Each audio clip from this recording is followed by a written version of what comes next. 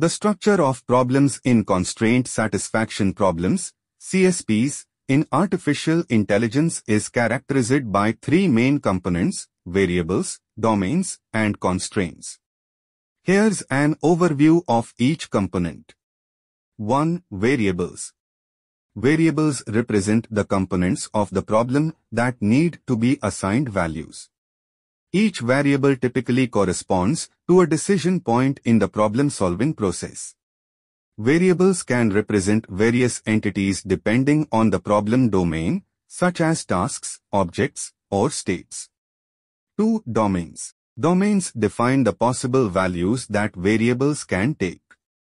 Each variable has an associated domain, which is a set of permissible values.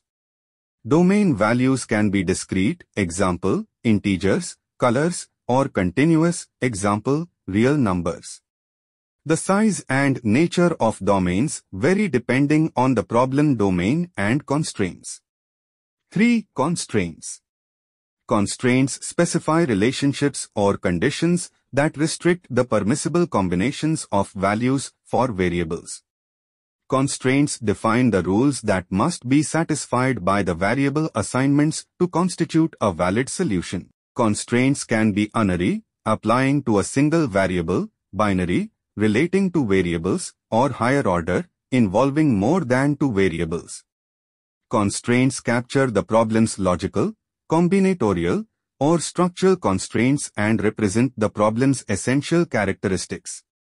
The structure of CSPs is defined by the interplay between variables, domains, and constraints.